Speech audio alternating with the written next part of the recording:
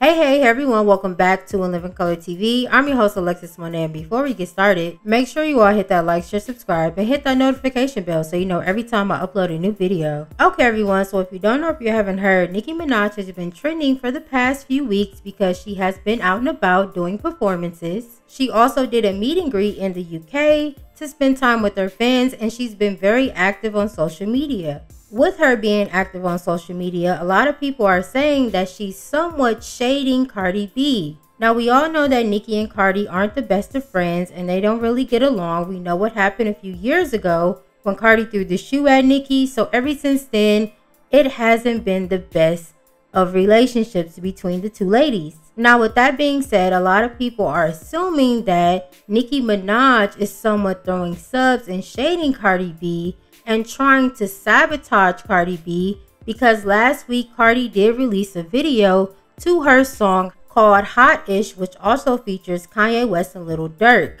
Now, even though at first Cardi B said that the video would not be released with the song, she did release it a few weeks later, and it seems like a lot of her fans and Barty Gang was very excited to see the video and the visual to the single. Now, when the video was released, Cardi B was on social media. She was responding to people, and she was just active and overall celebrating the release of her music video.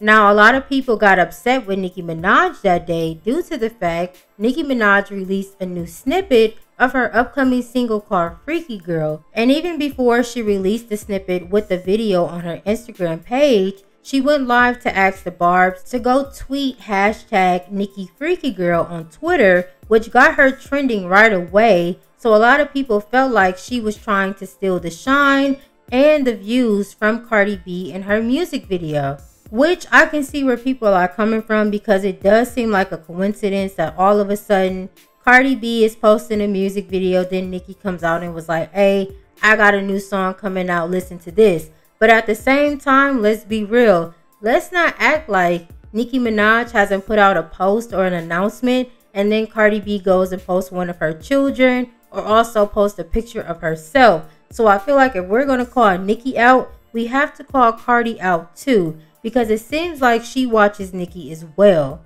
And I mean, that is no shade, but we got to call a spade a spade. I just feel like it was a coincidence that it just happened, but people are going to feel how they feel. I don't think Nicki was being shady, but if she was, hey, the girls shade each other. But you let me know how you feel about everything down below. Thanks again for joining me for another video, and until next time, bye.